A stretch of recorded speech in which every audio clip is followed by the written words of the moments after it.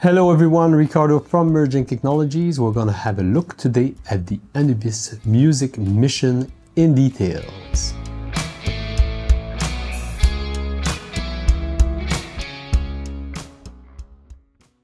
When you start the Anubis Music Mission, you immediately see a mixer. So let me explain to you this mixer in details. So the first 4 channels here are the first physical inputs, 1, 2, 3, 4 of the Anubis. So they are here, the first 4 channels in your mixing console, followed by a parallel reverb. So you have a built-in reverb here.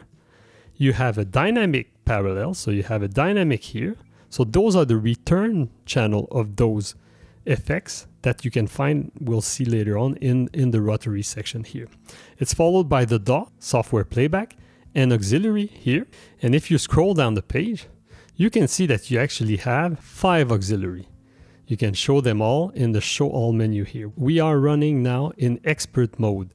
So it means that we show the entire mission of the Anubis here. These auxes can be software playback. It can be your YouTube, Spotify, or whatever you want here. It can also be mixes for your performers that you're going to send to their cues. If you scroll down now even more, we have a monitoring section for the cues. So for the cue that your performers that are recording, you can talk to them, you can listen to their mix, prepare their mix, and inject back the main recording take to their headphone set. We'll look at that just after. So let's swipe back. So it's made like a channel strip, a real console channel strip. So if I click on the home button, I can cycle through my rotaries in the channel strip. So it's basically like I go up and down the channel strip if I cycle through with the home button. The first one we see here is immediately we have reverb. So I select the reverb. So I could send some reverb to my vocals here. So if I sing, I'm in low latency, I have reverb on my voice here. So I can see that this acts now as a dry wet. So I can mute it or put it to low or whatever. If I mute it, then I won't have reverb anymore. We have the dynamics, that the parallel dynamics here. So we have 3 levels of dynamics. We'll see that after. But this is one of them. And we have a send. So the send can be used, if I toggle here in expert mode, you see the 3 sends. The 3 sends can be used for hybrid workflow to inject in your mixer channel, let's say analog hardware gear, a guitar pedal distortion, or things like that. So you can patch it, so you can inject hybrid workflow here. If you're used to a mixing console, at the top of the channel strip, you often have the preamps. So we go to the preamps page. This is the microphone I'm talking to you. So you can see there's a peak. I can reset it here. And I can change if I go in line or mic here. And this is the input gain here of my microphone. So I can change the gain here. So this is a SM57. So it's a dynamic mic. So I have to put a lot of gain here. You can select the pad. So minus 12 dB pad. Or I can select the boost, which is plus 12 dB boost. So the gain scale actually goes up to 78 dB with the Anubis. We have quite a gain scale on this preamps. That's a dual preamp topology, 32-bit. So the pad or the boost, and we have the polarity, and we have the low cut here, and we have the other feature, which is the cut. So if you disconnect the microphone, it's really useful. You can cut it, the preamp input, and reactivate it after. Or if you're coughing, you can even connect this pedal to the foot switch input GPI here. And if you cough, I will cough now. So if I cough, you see, you can cough, nobody heard me. And at the bottom, we have the lock. So you can lock the calibration you did to the preamps. So if we swipe here, now we're on channel 3-4 that I had linked and locked. If I unlink, what I mean is I could have a delta here, so a difference between my 2 inputs if I'm going to analog gear, let's say here, and I could link, and then it will keep the difference between the gain here. When I lock the calibration, nobody can change it. So then I swipe again. That's the talkback microphone that's here now. So that's the built-in talkback gain. We have an additional gain that you can put to your talkback that's already calibrated actually. Those are the preamps page. You have at the bottom the channel name, and at the top the physical hardware input name. So you can really change the naming you want. And on the side we have monitoring controls. So the rest of the menu here, if we go back to the main mixer at the bottom menu here, we have a menu where we see the preamps, and then what else we have in the channel strip? We have the EQ. So we have a 4-band EQ. So you can activate the EQ. I put here a low cut, so you can really select what you want to do. So the frequency here, I can adjust the frequency of my low cut here, so I can deactivate it as well. Now I go here. On the channel strip, we then have the dynamic. So I go in the dynamic. In the dynamics, it's a 3-module dynamic. So if I enable it here, you can see I have a gate section, so I can put it on and off. I have a compression section, so I can put it on. So now you see I have compression already. So I could put a bit less threshold here. So there's a compression here. You see the small indicator yellow on the channel strip? That's when it's on here. So it's on, and we have a limiter here that we can activate or not. I can then turn off the dynamic section. So I return now to my main menu at the bottom here. I have then the mute. So I have a mute to mute the channel. As you can see, I'm not going to mute it now because I'm talking to you, but I can mute it from the channel strip here. Or I can mute it at the bottom of the channel here. You can solo here, multiple elements, and you can solo clear here. You can also have solo PFL and solo exclusive in the settings.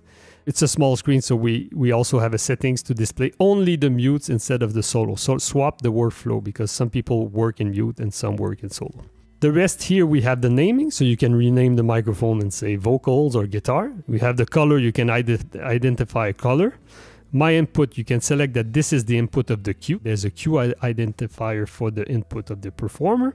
There's the talk input. So the talk input is you can decide who will act as the talkback microphone. It doesn't have to be the built-in talkback. You can decide that the talkback actually will be this microphone here. When you select the talkback microphone, it identifies it as the talkback mic. So we have grouping also. So in the menu here, we can create a group. So I can say group, and this one, I can say this one, I can say this one, I can say this one. So now I have a group that's been created here. So if I show all the group here, so I expand the group, I can see that my group here, if I put different level grouping here, I can tap this one here, and I can just adjust it nicely, this, or recall the nominal for the main one here. So you can really group multiple elements and do VCA grouping, or have an entire drum set that you've started to balance, and then you can group everything and control the entire drum. From the bottom menu, I can clear the group. Yes. You have a panner at the top here. So you can really pan left to right, really, or go back to center here. So you can see you have that. The link, so the link is if you use a stereo channel, I can select these lines here, and I can link with the right one. And immediately it's collapsing them, and this is my 2 channels that are being controlled here. So those are linked. You can see 3, 4, they're linked here, and I can expand the link of these guys here. And one channel could be higher than the other one. So there could be a delta there here, and you could pan left, right, if it's a stereo instrument, by example. So that's that. So I can clear back the unlink here. Et voilà. So that's the mixing section. Really, it's the console view of the channel strips here, the input channel strip. And the thing is, if you add another device like the Horus or the Happy, is that you will have even more channel strip that will be in your mixer. This mixer can expand to 48 channels. So it means you really have a lot of channels to play with and to mix an entire drum if you want, or really exploit to maximum this mixer. It's a large mixer. It's not the small mixing console we have here. So if we scroll down here, so we saw we had the reverb here. We saw we had the rotary section here.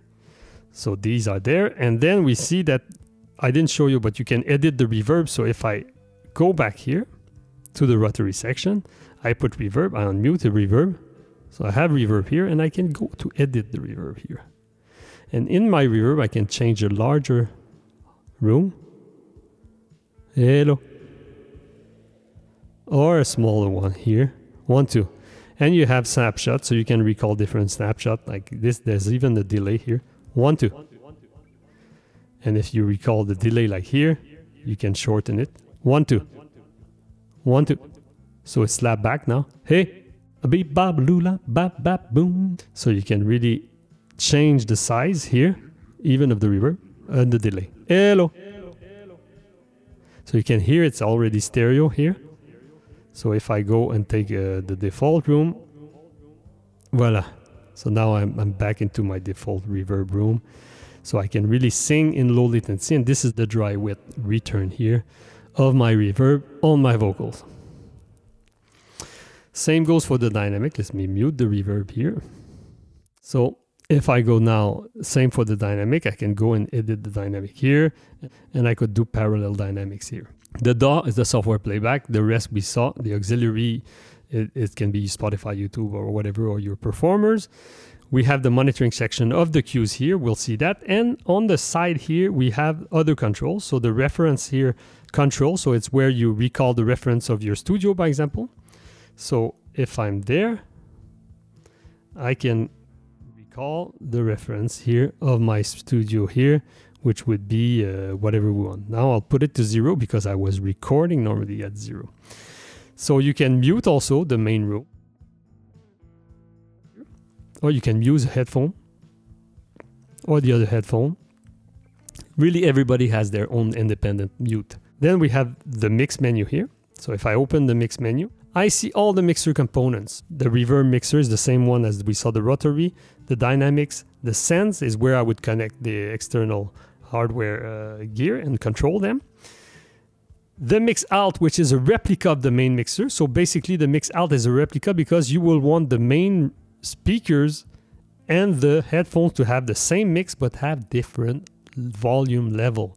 So this allows you to have independent volume level. So the out mix is currently mapped to the headphones one because both are listening to the same mix, but each one has its own independent volume. Then you have the 5 cues. So 5 cues can be different performers, by example. So you can rename each of your performers here. The cues is their mixer. If I select this mixing, this is the singer, let's say. This is the guitar player. This is the bass player or the drummer or whatever. And you can make the mix for your performers here. So you have 5 cues and you can patch those cues and decide where they go out. That's where we have the bus routing section. So the bus routing here is what goes out where. So you patch, the main mixer goes out to the XLR 1, 2 here at the back. If you don't use XLR balance and you use TRS, you can just select the main mix goes to TRS.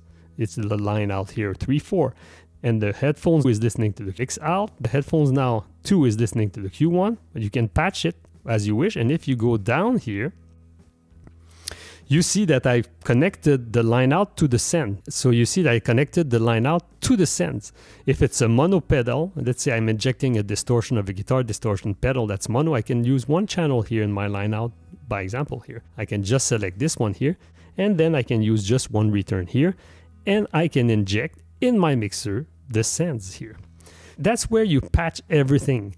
It's what goes out where in your console. And if you had a Horus or Happy and connect the headphone set or some digital IOs, those will appear in this page for the outputs, so you can route those here. So that's a very important page. This is the bus routing page. The other page we have, so if I go back here, we have the bus EQ, so you can apply an EQ on the outputs of your choice. It can even on the cue, or you can apply also a bus dynamics, so you can limit the output. So basically I could decide that I apply here a limiter. Now I apply everything, but it could be just a limiter on this output here. So you can decide to do that here. And you can also apply a SoundID. So I don't have it. I have not imported it here, but we have the SoundID reference. So we have Sonarworks SoundID support, which means room correction or headphones correction built in the Anubis that you can import. They are built in the Anubis, and then you can do room correction or every correction you want with those and reload them, so you don't depend on your DAW or anything. It's built in. Even for analog material, you can have correction, standalone even. Then the color of your bus, so you can identify the cue of your artist, by example, and you can reset your mixer here. We have the dim here, so you can calibrate the dim here. We have the mono for phase checking, so we have the mono here. The solo clear, we saw we have solo clear, and at the bottom here we have another menu where we can reset the peaks. So if there's been peaks on my mixer, I can reset them. Fine precision, it gives me more precision on the adjustment of the faders I make. Show all aux shows all the auxes. We see we have 5 there. Strip setup is a page where you can go and reorganize your mixer or hide every strip you want and leave just the strip channel of your performer, so he sees only one channel on his Anubis, by example. Or you can reorganize left or right which channel you want in which order. Go back here. I go to the menu here again, and then we have snapshot. So we have a total of 18 snapshot. So you can save different mastering sessions, recording sessions, even set list. You could use it live. It's fully standalone. So you could even recall different songs, presets, and or mixing or whatever you want. So this, when you recall, you can recall the elements you want or recall everything. So it's really select what you want to recall or do the total recall to recall everything. So you can store it, do a coloring, and everything you really want to do, you can, you know. It's really flexible. Go back here. And in the menu here, we have the peering. I'm not going to show you in this video, but the peering discovers devices that are merging devices over the network. So they're audio over IP Ravenna devices, AES67, and you can immediately, in 1 or 2 tap of the finger, expand the mixer of the Anubis to use those channels, those additional preamps, and then you can also make mixes for a drummer and send it back to outputs that have been peered as well. And the settings, where you can enter the settings and change different elements of your mixer.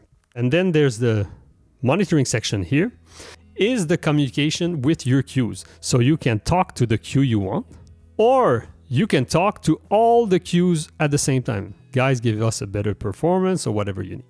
So when you do the basic tracks, you could talk to everyone.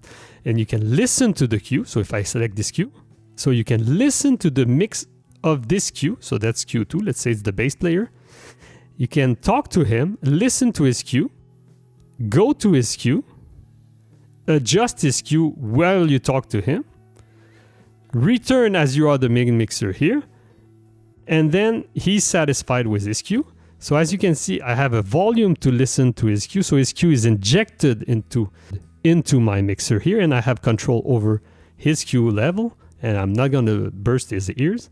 You have to understand that the artist performs in ultra low latency, and when the recording take is done, then he can listen to the main mix because he listens to an ultra low latency mix, and now I'm injecting into his headphones, so his cue, the main mix that I will listen to with the producer and the engineer, and we will say, can you correct this and this, because this will be the big DAW playback with the big reverb and all the effects, because when he tracks, he listens to his cue.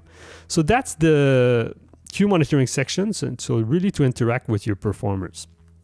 This is pretty much it.